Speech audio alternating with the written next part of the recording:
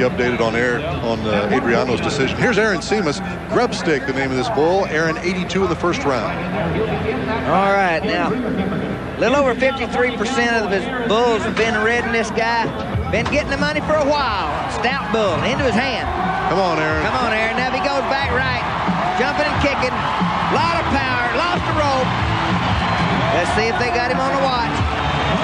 Big old bull. Yeah, big he was. Big bull. They are going to give him the score. Aaron from Auburn, California. So we mentioned 82 in the first round. Waiting for his score now from the judges here on Grub Stake. Oh, it's a good one, Donnie. 91-point ride.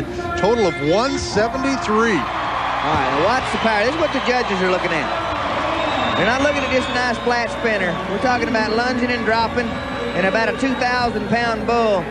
Look at it. Look at the power. See there with the rope. They click the stopwatch just as soon as he comes loose. 91 points. Absolutely, 91-point ride, and he is standing by with Pam Minnick. Aaron, you've put together 2 outstanding rides, but this one in the 90-point range, talk about it.